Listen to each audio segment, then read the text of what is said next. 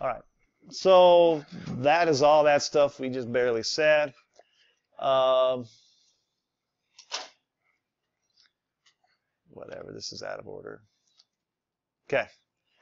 This idea of the common ion and like having strong acids or strong bases and weak acids or weak bases is going to lead us to this idea that we call a buffer. And you really, really should read chapter 17. I know that I don't force you to, but your own desire to not fail the next test should encourage you. You should be motivated. If you want to pass the AP test, you should definitely really read chapter 17. So what we're talking about now is a buffer. Solutions of a weak conjugate acid-base pair is defined as a buffered system. Buffers are particularly resistant to pH changes when a strong acid or base is added.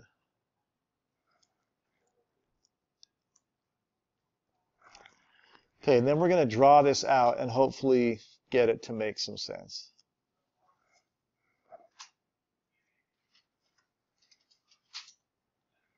So, first off, once again, today we did two things.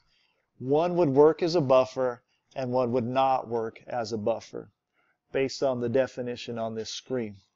Which one would not work as a buffer? The first math and picture we did or the second one? The second one will not work as a buffer.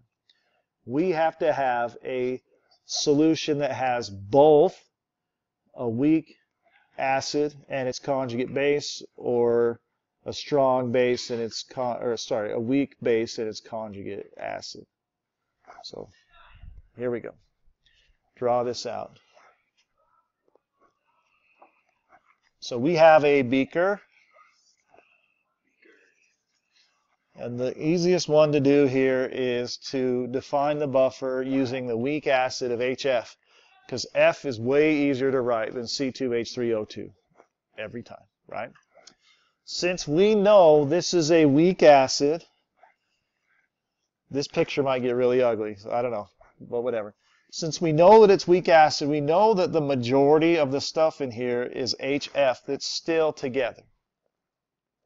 But some of it has dissociated to H plus, and some is F minus.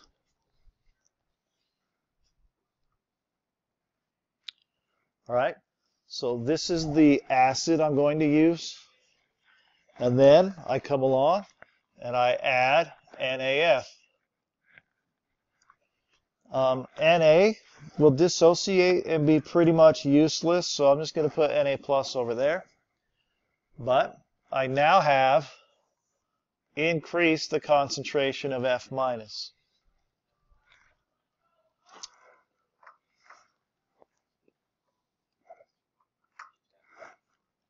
What's that?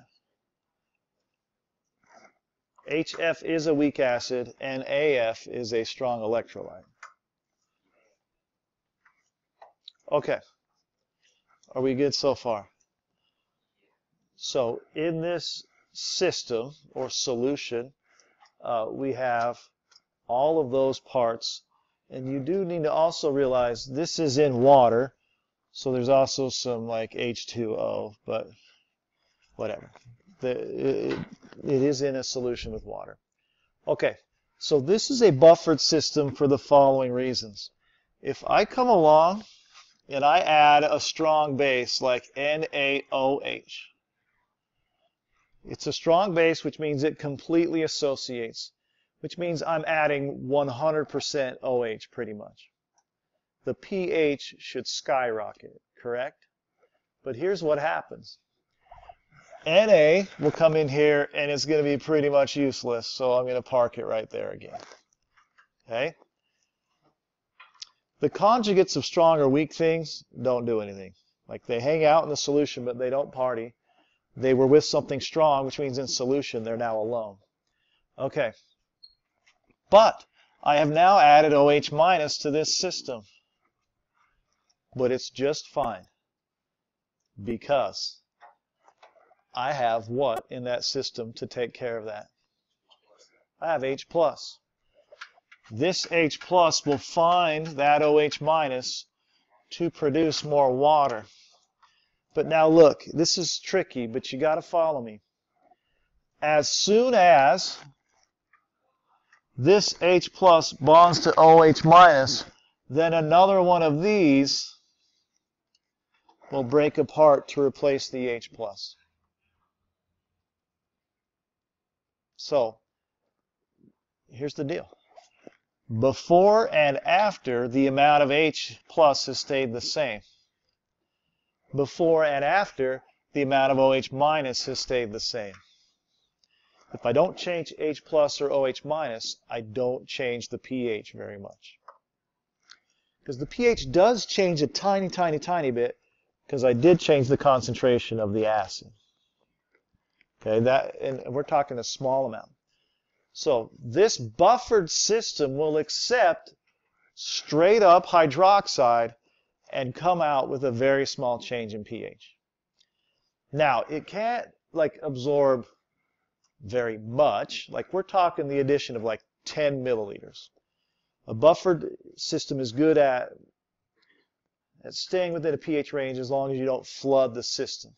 Because eventually, if you add too much of this isn't there anymore, and now you're just adding straight OH, and it will skyrocket. So like the graph,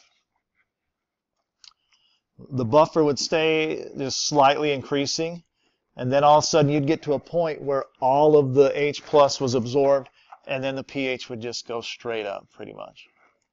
It's a lot like a titration graph, which we'll see later. All right, so here we go.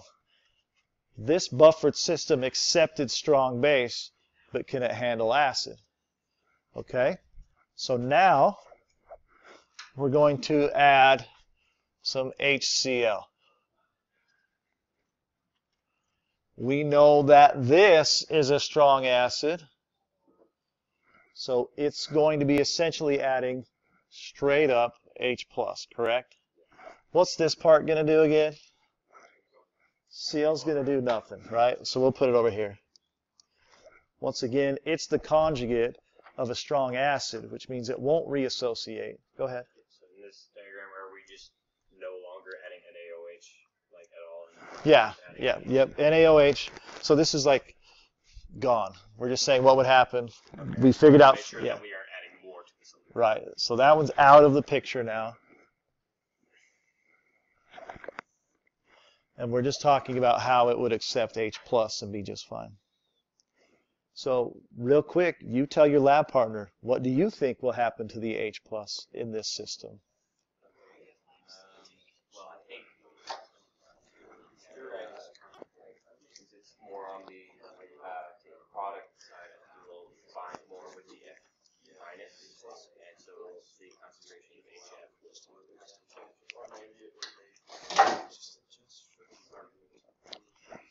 Okay.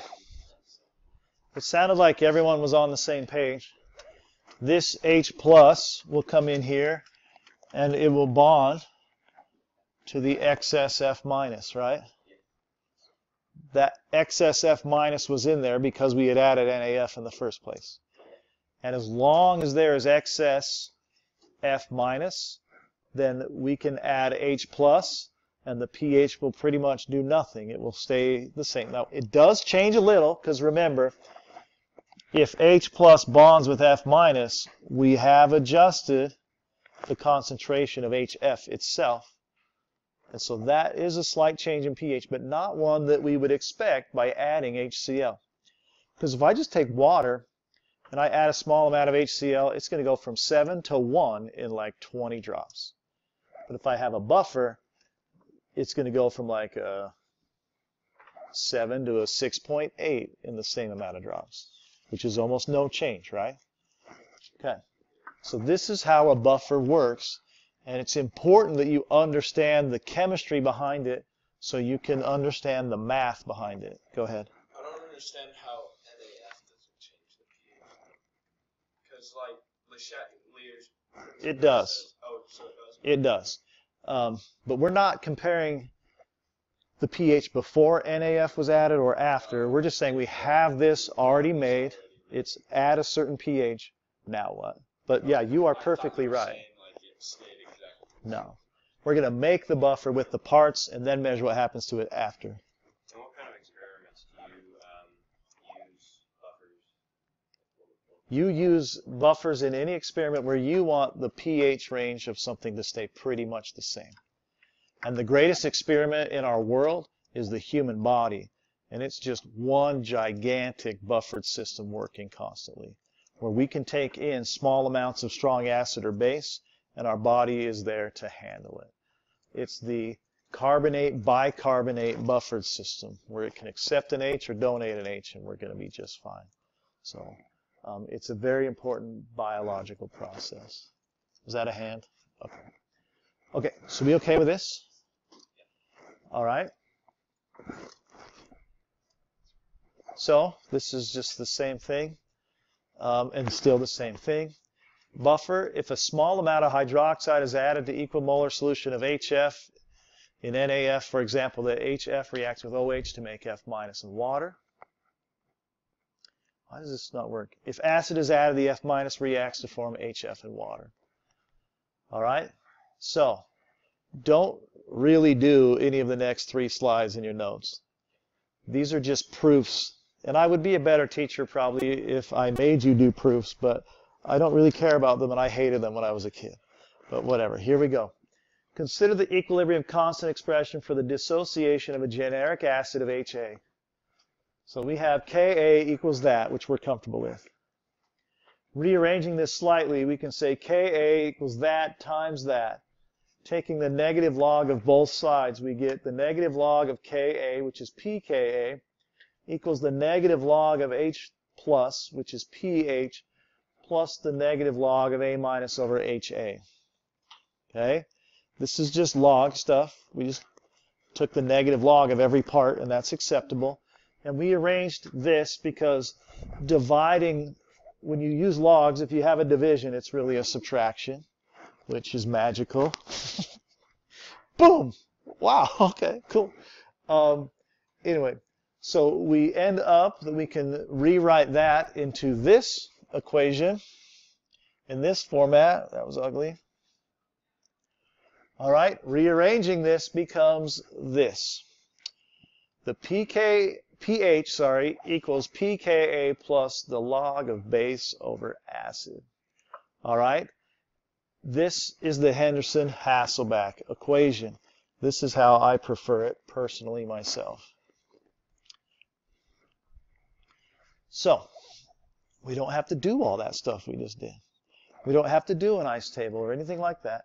We can plug everything in here that if we want to know the pH of a solution, we need to know the Ka for the weak acid, which will be given to you in the problem or in a table that you could look up. And you take the negative log of that, and then you add the log of your anion over your concentration of your acid. This is the equation, the one equation to rule them all, essentially. You're looking good, Murray. Flexing it out. What's that? I would write that for sure. You're going to use this roughly 1 million times between now and the end.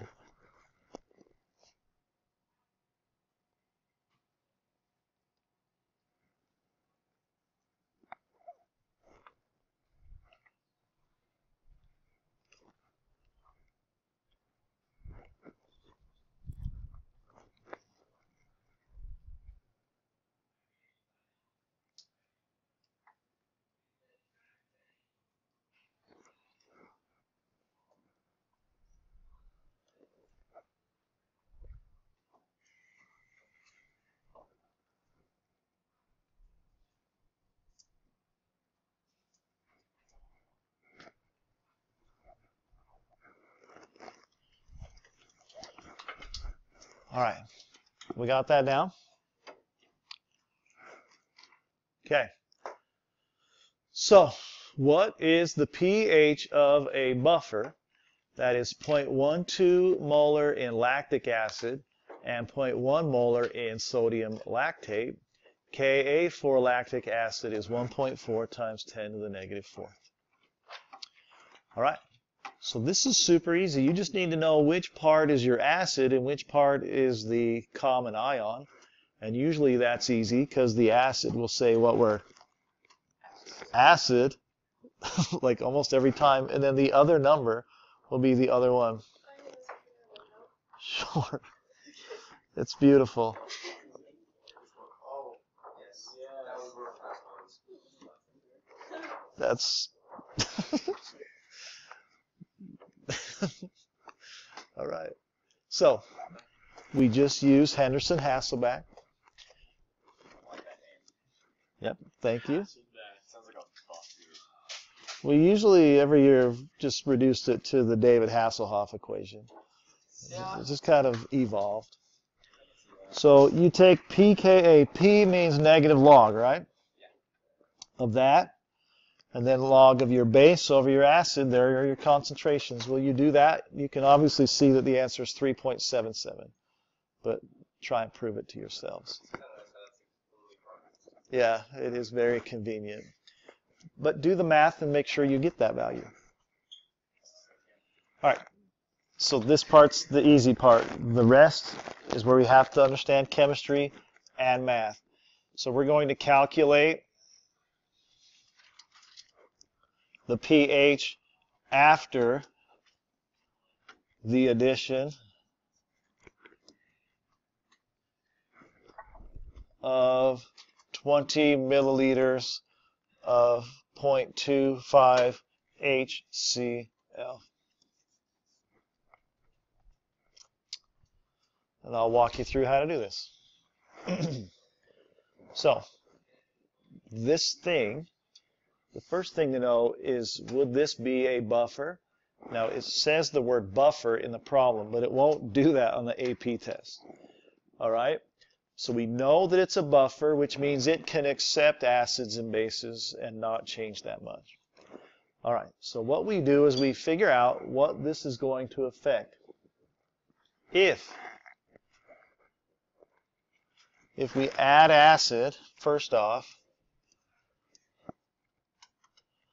make sure that your brain is smart enough to know that your pH answer is less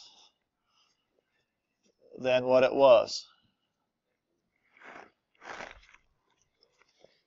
Because if you do this math and you get a number above 3.77, you screwed up. You did it backwards. Okay? We're still going to use the same exact reaction, or equation. pH equals the negative log, or the pKa, and the Ka was 1.4 times 10 to the negative fourth. Is it plus or minus? I should remember. Plus the negative log, and it is your A minus over HA, correct? Right? So we just need to know what happens here. Are we ready? So we had, what was it, 10 and 0.1, or 0.1 and 0.12? Okay, we're not putting those values in, but that's what we had to start with. But adding acid will reduce this because the H is grabbing. All right? So this will go down equal to the amount of moles that I added. So this is 0.02 liters. 1 liter, 0.25. So is that 0.005? What is that? 0.005. Okay, so that's the moles of H plus I'm adding. The base goes down, that.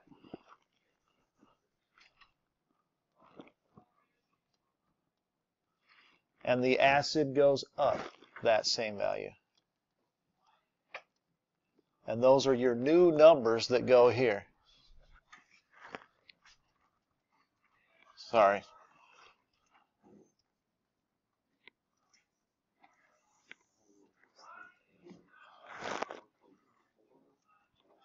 What is that? 9.5? No, 195? Is that right? I'm adding, thank you. I did them backwards. They're written right there. 0.0095? No, it should be 0.0. Okay, and just tell me here. I'm obviously wrong. Thank you. I'm going to erase those parts just so we can write our answer. What do we get? 3.73. All right, so that's the first question. Is that less than? Yes. So I had to have done the right, because the only way you screw up, besides that I almost added, even though I wrote a minus, is if you put the things in the wrong spot. If you make your adjustments to the wrong way in the fraction, you'll just be off chemistry-wise, and that's easy to fix, because then you just go flip that. Okay, 30 seconds. Raise your hands if today made sense. Okay, not that bad then. Okay, I would do some homework problems